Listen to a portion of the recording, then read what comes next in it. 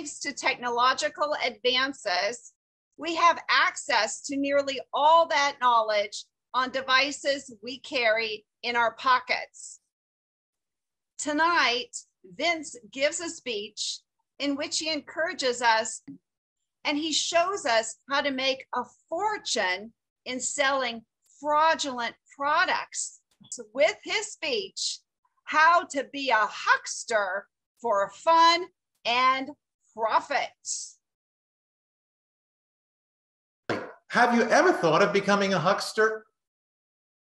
I have from time to time, but what about you?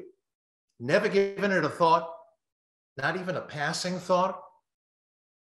Maybe it's time to rethink. Maybe it's time to calibrate.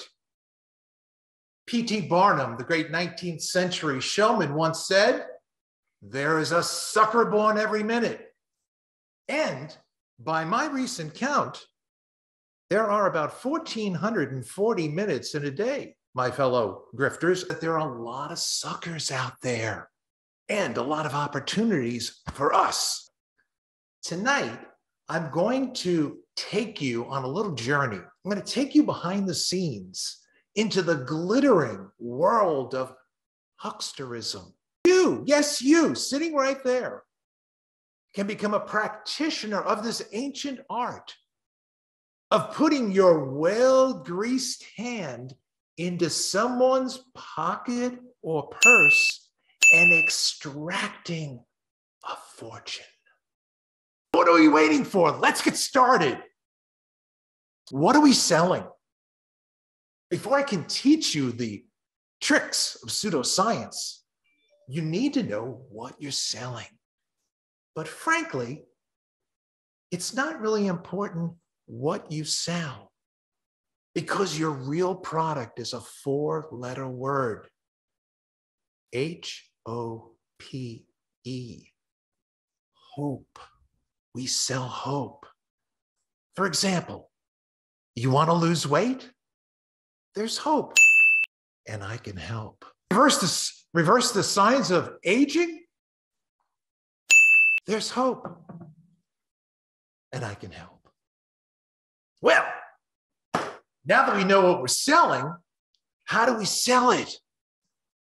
Start with a celebrity endorsement. No one knows more about the science of vitamins or the biology of aging better than an actor or a reality TV personality. Are you kidding me? Trick number 2, make claims that can't be proven wrong. Thing that I have used in the past that has worked really well. So we'll start with that one. It's a mousetrap. The third trick is overpromise, overpromise, overpromise. Customers love being overpromised. Voters do too. Just say anything to them. It is the absolute best mousetrap ever invented, in my opinion. It's been working great. I haven't heard a single mouse in here at night when I'm trying to sleep after I turn everything off.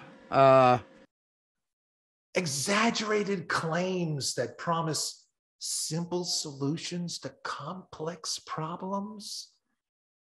They're easy to sell. What, are you kidding me? My fourth trick is be confident and have all the answers.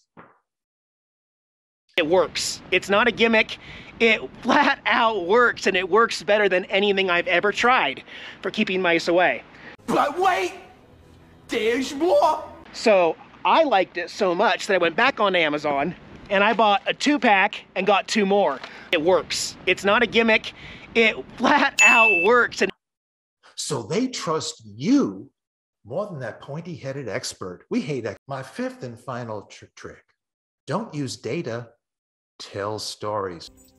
Okay, so how many of you guessed fireplace? I needed this morning. Too bad I hadn't put it together yesterday. It was 64 degrees in here when I woke up this morning. We hucksters have something that's easier, cheaper, and more effective than scientific data. We have stories, customer testimonials, anecdotes. We specialize in that, don't we? If I were human, I believe my response would be, go to hell.